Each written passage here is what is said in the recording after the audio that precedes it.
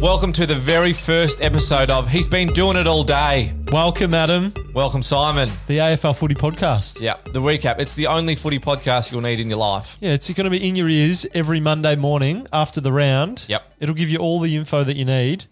Probably not backed up by stats, but definitely opinions. Oh, heavy on the opinions. Heavy on the opinions. We've got producer Justin is here as well. Hello, Simon. How are you, Justin? Hello, Simon. Yeah. It's weird. It's a 2.5 man podcast, 2.5 man show. 2.5 man show. Yeah, but we should kick right into it. So today's show, and like every show, we'll have a recap of each game. Then we're going to have a bit of a chat about the round that was. Then we're going to run into a few spicy takes, and we've got a big interview with Hugh McCluggage, who's a superstar. I love that this episode is going to have training wheels on the whole way because we're explaining it to everyone else what's about to happen next. So they're like, oh, what's going to happen next? Don't worry, we'll tell you. And then we've got an award. Yeah. We're going to find out the start of an award. Who's been doing it all day? Who's been doing it all day? Who's been doing it all day? All right, but we should kick it off. Yeah. Round 2. First game of the round. Richmond versus Collingwood. MCG Thursday night. Footy is back, baby. But not really, because it looked like two under-10s teams playing with each other. No one could kick. No one could hand pass. There was like people just running and chasing the ball. Guys, we've got positions here. They grounded out. Mortar versus a pestle. And for two teams that should be at the top of the ladder, it was a very underwhelming start to football for round 2. 36-all draw. Magpies, Richmond, can't split them. Geelong versus Hawthorn. Traditional blockbuster, absolute flop of a game. Didn't hear a single second of commentary apart from the fact that they kept saying that GMHBA Stadium is narrower than the MCG. We get it, guys. No crowd also meant no feral Cats fans, which is always a win for society. Gary Ablett looked like he's been eating only 4 and 20 pies during the whole break, but it really didn't matter because he absolutely dominated. The Cats wiped the floor with the poos and wees after halftime. Cats take it by 61. Brisbane versus Fremantle, match of the round. Your boys, Brisbane. Brisbane, who some call the greatest team ever, hosted the Dockers at the Gabba, and Charlie Cameron pretty much had his own footy for the entire first half. It was like watching the 12-year-old kid with a 5 o'clock shadow play against kids half his size. He had 4 in the first half and was only outshadowed by debutant Tom Berry, who took a Jonathan Brown-style hanger in the last minute of the game, running back with the flight. We won't mention the Tabita mark, not paid in the square, because there's no pictures on the scorecard. Lions take it by 2 goals. Back in Melbourne, we had the Blues versus the Demons. Early on, Carlton did what Carlton do, and they just broke their supporters' hearts early on, going down to a massive lead for the Demons in the first quarter, only for Melbourne to do what Melbourne does and toss it all away. 3 months off for all parties gave all supporters renewed hope, only to watch round 2 and go, oh, that's right, I barracked for Carlton. Oh, that's right, I barracked for the Demons. Cade Simpson picked up his 7,000th touch, and for 326 games, it's 21 touches a game. Not bad. Resulted in an absolute nail-biting finish with both teams having an opportunity to win by any points. Melbourne came away with the lead. 1 point. Melbourne by 1. Port versus Adelaide. It's the showdown, baby. 2,240 people were let into the ground. Port wore their prison bars Guernsey. Their supporters wore their prison release jumpsuits. Koshy would have been celebrating as much as he does when the Dow Jones hits a month-long high. Whoa. Xavier Dersma, who's now going to be called Robin Hood, whipped out the bow and arrow 3 times. Travis Boak won the showdown medal. Port play lights out and absolutely dominate the Crows, who were shortening by the second for the wooden spoon. The margin, a record-breaking 75.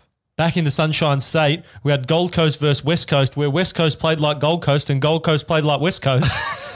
Rowell in his second game, dominant force, 26 touches, absolutely beasting people in the middle, made it look like he was playing against school children. The Gold Coast coming away with a very, very surprising 44-point dominant win. My boys, the Roos versus GWS. Early morning flight with the Bombers would have been painful enough. We had to go to Sydney. That's double painful. It was a tough day for the Roos early on, but grinding and grinding and grinding. Ben Cunnington, another stellar performance. Cam Zurha, the Bull, absolutely dominating the physical contest. The Kangaroos kicking away right at the end. 20-point victors. Greatest team on earth. P.S. Greatest team. Hot favourites early on in the season. Swans versus Essendon. The Bombers caught the 5 a.m. flight up to Sydney and sat on the half of the plane opposite the Kangaroos, and then they sat in a hotel conference room for 3 hours before they could go to the SCG. If I were them, I probably would have just copped the loss and had to sleep in. Typical dogfight at the SCG. Ugly footy, short 50s, and a final margin of a single goal. It was like watching the old Eagles versus Swans game of the early 2000s. It's only a good game because it's close. Somehow the Bombers tried to lose, but they ended up taking the game and they now sit 2-0. And the last match of the season, the Saints versus the Dogs at Marvel Stadium. It's currently in progress as we're recording this. The Saints just literally kicked one. 5 goals, 232. Literally just this. Literally. Live update. This just in. I know you're probably going to be listening to this on Monday, but the Saints just kicked a goal. It's now 5-2 to 2-4. They're leading by 16 points. Mate, in 2020, we are new media. People are going to be listening to footy. I just want footy updates live. Told to me a day late. That's what I want. That's how I want to consume my footy now. Doesn't everyone get their footy scores from podcasts? Yeah, a day late. A day late. That's what I'm doing. So the Saints are leading by 16 points against the Dogs. We're 9 minutes 30 into the second quarter. We'll keep you updated throughout the whole thing. But, Simon, what do you think of the round? Round 2. One word came to mind. Weird. Haircuts for me. Haircuts. Mate, Peroxide. there are some bloody haircuts getting around. That's a real error. The error by the national government, the national cabinet, was to open haircuts or open hairdressers before starting footy back because there are some stinkers. I heard it today described as people who, because there's a lot of mullets going on out there. Yep. They described them as, geez, that bloke's got a good exhaust pipe. Very good. I like Very that good. one. The problem with the mullets, they're too faded on the side. There's Yeah. too much fade on the side. So it's not 80s mullets where you're looking like, Jesus, mullets like Van der Haar and stuff. Like Wayne Carey mullet. Yes. You just want the curls and you're like, this is just where my hair grows. It's just shorter. They're like, nah, this is trendy mullet. I actually have the first spicy take for you. Oh, yep. Ben Cunnington's hair regrowth is the biggest comeback since Essendon came back from 69 points down to beat the Roos. It is phenomenal. I was looking at that today. He is back in the game. It doesn't make any sense. No, he must be seeing the same hairdresser as LeBron James. It was literally gone. I know. Normally if you're balding, shave the head and you're like, oh, well, that guy's done then. He's going to be bald for the rest of his life. Ben Cunnington has gone, I'm coming bro. back. Mate, I'm young. I'm wealthy. I'm going to have hair. Yeah, and I play AFL. And you know what? Good on him. He's also done it. He's got it back, but he hasn't done anything to it. No, he's still from the He's still Ben Cunnington. It's the same length all over. Yeah, Isn't that? I feel like that's the biggest twist in that whole story is that Ben Cunnington wasn't happy going bald. Yeah. Because Ben Cunnington didn't just shave his head and go, I'll just shave it. Don't worry, no worry. I feel like the haircut he has now requires a haircut, which is more work than just shaving his head. Which is the most anti-Ben Cunnington thing that has ever happened. There were also a couple of absolutely controversial umpiring decisions over the weekend. Mate, starting on the first Thursday. game. Yep. Yeah, Richmond Magpies, Mark Jack Higgins, over or under? What do you think? Was it over the line? As in, was it a point or did he mark it? Yeah. I think he marked There's it. a mark. Yeah, I thought it was a mark too. Yeah. It was like it was a thick, fat pole, and then the footy, even when it comes out, wasn't the whole footy. Yeah, footy wasn't over. That's the rule. Whereas the Taberner one, he didn't mark that. As a Lions supporter, he definitely did mark that. I don't think he marked it. I'll die on that hill. I'll die on that. You'll be hill. alone on that hill because I think he definitely marked. Do you reckon how much do you think the umpiring decisions were affected by the no crowds? Ah, interesting. I reckon big time. Yeah, I think big time too. There were a couple of there was again in the Geelong Hawthorn game. Yeah. In the back, it was given in the back in the forward 50. It definitely should have been holding the ball. And then There's been a lot because of the crowd wasn't there to sway the umpire's decision. Yeah. That's why. I'd probably say there's been more no calls without the crowd. That's a They're good like point. pushing the backs don't get called, less holding the balls, the marks aren't being paid because the crowd's not going up. Yeah. The voice of affirmation. What do you think about this for an idea, guys? So they've got the digital crowd. They've got fake crowd on in the background. And it does go up and down a little bit. Like it kind of, but it doesn't go like there's no big ball and there's no big I missed in that. the back or whatever. No boos but it either. goes up for a bit of like a cheer. What do you think? They have the general crowd noise buzzing away, and then each club gets to nominate one supporter who's got 5 buttons in front of them. And they can hit a ball, goal, like I want a free kick or the like back. in the back. Like they've got 5 things that they can hit. Do you know what one of the buttons crowd is? is recorded. One of the buttons is, he's been doing it all day. Yes. Yes, that is perfect. Yes. But one of the buttons need to just like, and then it just fires off like a big ball because that's exactly, you want a booing one. The umpires aren't going to hear it, so it's not negative for them. No. It just adds a bit of atmosphere. I have genuinely missed the balls. Yeah. Because, like when you go to the game, the ball can be sometimes annoying if it's clearly not ball, but not having it in there just made me realise how much I miss it. Yeah, I think it's just you need that ebb and flow of like the crowd energy, and because the season's already really weird. The players are playing really weird. I mean, it's weird Really enough weird. because Gold Coast beat West Coast. That's what I mean. Smashed them too. It's so weird. So weird. Producer Justin is a closet Suns fan. I'm a big time Suns man. Big time Suns, man. Give me a spell. He's actually wearing a Suns beanie. So much right so that now, one of though. my mates last night, he sends around a photo. He bought a Suns membership after the win. Really? No way. For our other mates, a new dog. He got a pet membership. Young Hank. And he sent around straight on the photo, and we're all like, go the bloody Suns. Go the bloody Suns. Unbelievable. What'd you think of Raul? Oh, mate, He's a weapon. You reckon he's the real deal? What do you think of his jumper? Yeah. He's got the pinched shoulders. Yeah, I didn't mind it. His trapezoids are they're huge. Yeah. But that's the thing. He's wearing the same jumper as everyone else, but it looks different because his traps are enormous. He's 18 and he is bursting out of his jumper. He's a weapon. It's abnormal that he's that big. Someone said last night that he had, in his first game, he had 58 ranking points or something. And Walsh last year, I think his top was 140. I think on the game against West Coast, he had like 177. Yeah. He's unbelievable. Yeah, he's legit, isn't he? He's the real deal. He kind of looks too strong. Like he's going against grown men, been in the system for 4 or 5 years, and just torched them. And he's not even that tall. But he's also like a man of my complexion who's not built for the sun, who lives on the Gold Coast, who has put up with a summer of preseason training in the sun. Yep. And he's still dominating. Has he got a zinc cream spono? He should. The big chat was getting a banana boat sunscreen. He definitely needs to get some sort of he definitely needs some sort of It's thing. good. Imagine if Gold Coast make the finals. they're going to. I'm calling it. There you go. That's my favourite part about round 2 footy. Everyone's going real early with your call. What's your early call? My early boss? call is Adelaide for the wooden spoon. Adelaide Wooden Spoon? Yeah. Show? Suns will Or beat Justin? Suns will beat all the bad teams. They can't beat all the good teams, but they'll beat all the bad teams. No. My early call, Gary Ablett Jr. is back. Brownlow medal in his final year. Not Brownlow, but he's gonna kick 50 goals. All Australian then. Yeah, I think he'll make All Australian. I think you he'll go. kick upwards of 40 goals because they're just going to play him half forward the whole time. Yeah. I reckon they'll leave him there. He'll pinch hit in the midfield. Do you think that's why he ate all the pies? Oh, mate. I heard something this morning that he's put on weight on purpose so he can play forward. To just be a bigger body so they can't good get him. That is a great tactic. So he's like, That's when I used to play. I used to pretend that I couldn't run. I was like, geez, I'm not fit enough to be like, I'll play forward. He's not putting on weight to be unfit. He's doing it so he can't He's get like, pushed over. Sorry, Scotty, I can only play in the pocket. Sorry, mate. Skin folds have gone up now, and Also- I reckon I'll be staying in here. Scotty's beard? Yay or nay? Scotty's anything. No? Mate, triple premiership Brisbane player. He's always got a special Yeah. place in my heart. Yeah? Yep. What do you think about the beard? It's very manicured. Josh Kelly's got a good beard. Yeah. Nah, I mean, I don't rate any of the Giants' beards at the moment. Why?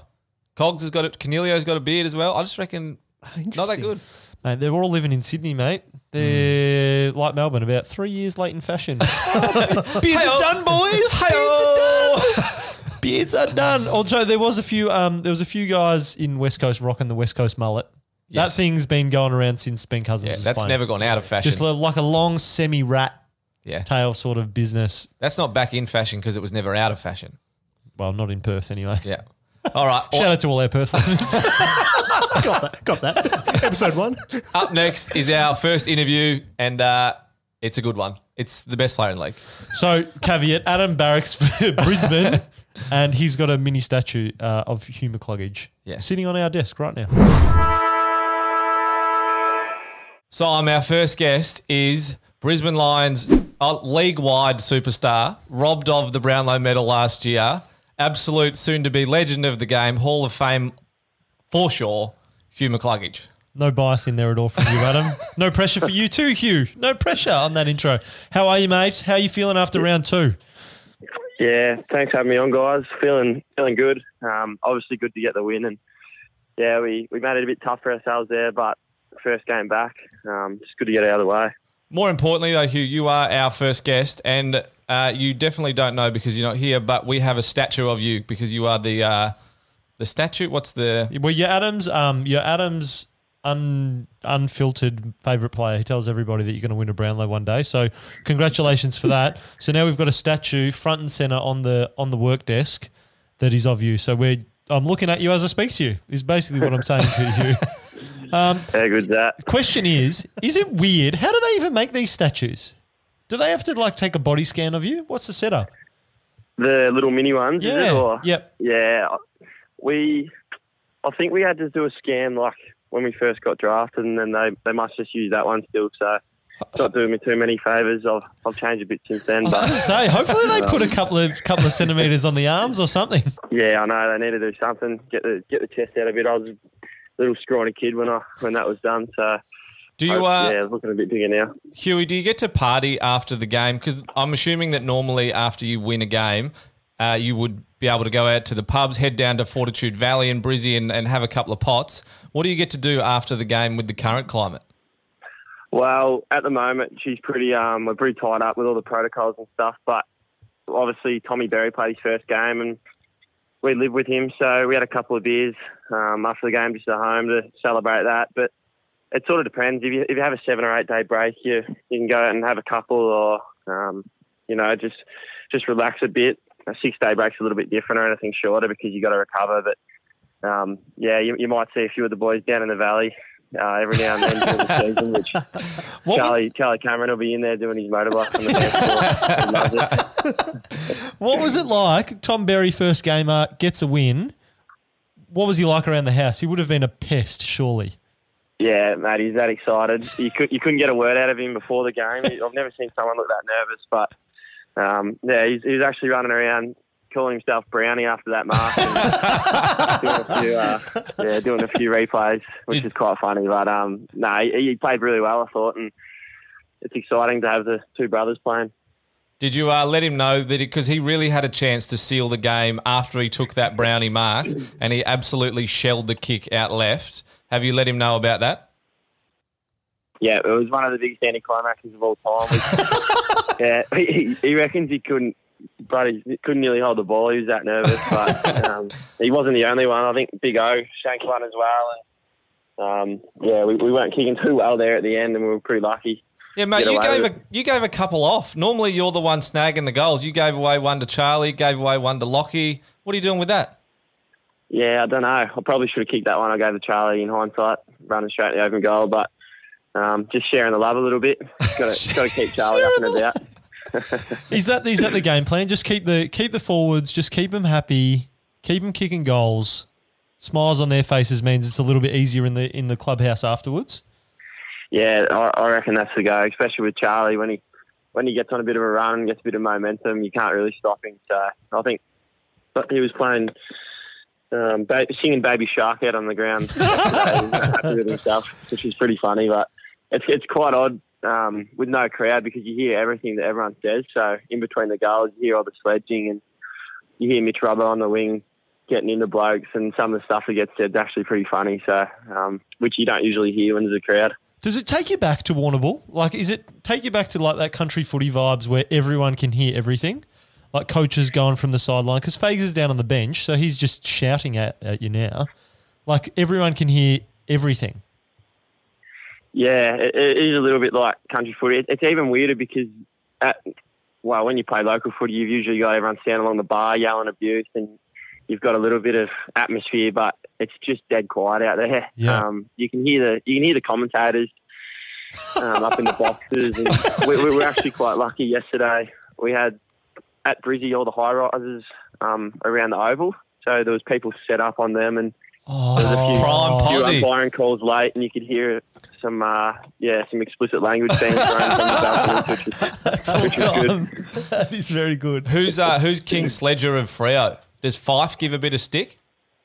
Oh, who was? Nah, Sonny Walters is pretty up and about. He's a bit like Chucky. They're just cheeky, and they like to let you know they're going pretty well. But there's a few guys like that. Whenever someone kicks a goal, they get up and about. What are they like when they're not going well? Just silent as a church mouse? Oh, yeah, there's not as much carry on from our forward line when they're not going well. It's pretty quiet down there, but as soon as they kick a couple, it's back up and about. It ebbs and flows a little bit. Yeah, nice. So then back to the grindstone now for West Coast next week. Yeah, they'll be out to improve on their performance on the weekend. So we're looking forward to it at the Gabba again, which is nice. Yeah, you must be pumped with that kind of setup early on. Queensland back-to-back. You don't have to go anywhere. Beautiful. Yeah, it's perfect. Get to live at home and enjoy this nice weather up here in the winter. It's absolutely beautiful. So we'll try and make the most of it. Have you thought about talking to a few of the local vendors around where West Coast and Freo are staying? Just go a little bit of Michael Jordan Last Dance. Send him a little dodgy pizza or something like that, just to make it a little bit easier for you. Nick Nat might need one. Yeah, I thought Nick Nat loves a pizza. No, we nothing like that going on. Well, Jacko Pryor lives with us, and his old man's a coach for Freo, so got a little bit inside word from him. But very good. It's all good fun. He just said, coach from the other team, he told us what to do. It's fine. There'll be no repercussions. It'll be fine. And now you've just got to live with Tommy Berry for the next week. Yeah, exactly right. Taking screamers all over the house. Yeah, awesome, mate. That is fantastic. Thanks for joining us, Hughie, our first guest, and will probably be the best footballer we have on this podcast ever. So, how good. As said by Adam. But you'll always be the statue. No worries about that. Always there. Thanks, mate. Thanks, good luck Hugh. for next week. Appreciate you, mate. Perfect. Thanks, guys. It's time for the coveted award where we find out who's been doing it all day. Who are you going to start with, Adam? My who's been doing it all day, and we talked about him a bit before. Wait, we probably should clarify what the He's Been Doing It All Day weekly award is for. Yeah. It's basically just our favourite player of the week. Yeah. Favourite, player, personality, umpire, it could be anyone. Could be journalist, could be anyone involved in the AFL sphere, which includes us now because we've got a podcast. Yeah. He's been doing it all day. I don't know if you've heard about it. Like 5 stars, subscribe, unsubscribe, resubscribe if you want. Leave a comment, say that we've been doing all right. So he's been doing it all day. My who's been doing it all day is, we talked about him before, Matty Rowell. Yeah. He just absolutely, for the redheads out there, he was like Michael Voss. Did you get Michael Voss vibes? Michael Voss vibes. He had Bit quick to be Michael Voss. 26 touches and 2 goals. Without Matt Rowell, Gold Coast don't beat West Coast. Matt Rowell has been doing it all day. Yeah, he did He did it all day. Yeah, Matt Rowell did it all day. Yeah, and he's so big. Matt, Yeah. you don't need to be that big, bro. Like, what are you going to do in 4 years? You can't get bigger. You've already wrecked it. Do you know what he's done? He's gone too early. Like, it's like whenever you do a time trial, you always fudge the first one so that the next one looks really good. Where you got to go, Matt? Where are you going to go? True. They go, he's put on a couple of kilos, been in the system for a while now. No, you turned up like that. Yeah, far out. He just got drafted and then went, I'll have 3 months off in season and just become enormous. Yeah. Just drinking big M's every day. All right, he's been doing it all day. I mentioned him before, Gary Ablett Jr. Is it eating pies all day? No. Mate, Gary Ablett Jr. is a beast. He might be the GOAT. 36 years old. Yeah. Position change. He's like, all right, great. Going forward, got to put on a bit. Harder to move. Still gets 21 touches. Still kicks 2 goals. And just looks so much better than everyone else. Oh, he gets the footy and you go, something good's going to happen here. It was ridiculous. Every time he gets it, he's got a bit of Scott Pendlebury gene in that, like, the world slows down around him. Mm-hmm. But then he's got it slows down and then I'll just do whatever I want and no one's coming anywhere near. It's incredible. It's actually really enjoyable to watch. His first 5 steps are 3 steps quicker than anyone else. Yeah. If you needed someone to run to 40 metres on their own, kick a goal to save your life, who are you taking? Yeah, probably him. All time. Yeah. It probably is Gary Ablett. I've always said Gary. Yeah. From anywhere. He doesn't miss. From anywhere. Like, put him on the boundary, doesn't matter. He's got that little instinct. He holds the footy a little bit straight up too. A lot of good kicks too, I reckon. Yeah, he holds it almost a bit more north-south, or sky ground. Because then he drops it straight down and kicks the ball from underneath him. Yeah. Perfection. He's slicked. He's so slick. And never gets tackled. Yeah. And no one can bring him to the ground. And now no one can get their arms around him. Gary Ablett has been doing it all day. Gary Ablett been doing it all day. Show, Justin, I keep calling him Show. Sorry.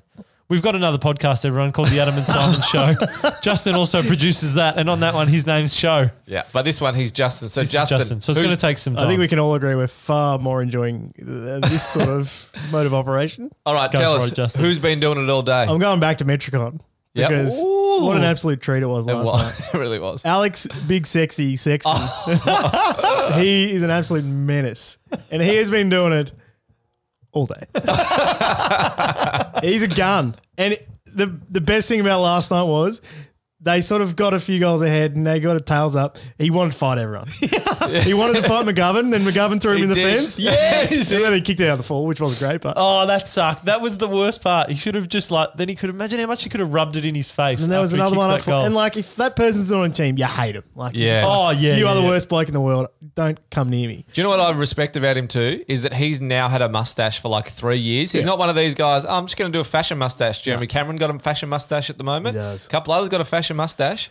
This guy, I've got a fashion mustache right at the moment. you've had that for a while. Like Alex Sexy Sexton, he's been rocking it for a long time. Very He's a good player. very Gold Coast Suns of him too to get up and about when you're winning. Yeah. Absolutely. That's why in the second quarter, it was like they're all sort of still looking around. They're like, we might actually do this. And they started just getting real toey. And he none more so than Big Sexy. I reckon Big Sexy Sexton would have spent a fair bit of time down Cavill Ave on the Gold Coast as well. Mate, he's done some serious damage at shooters, I reckon. Bedroom for sure. He's been a bedroom. What's it like playing the Gold Coast? Yeah, not bad.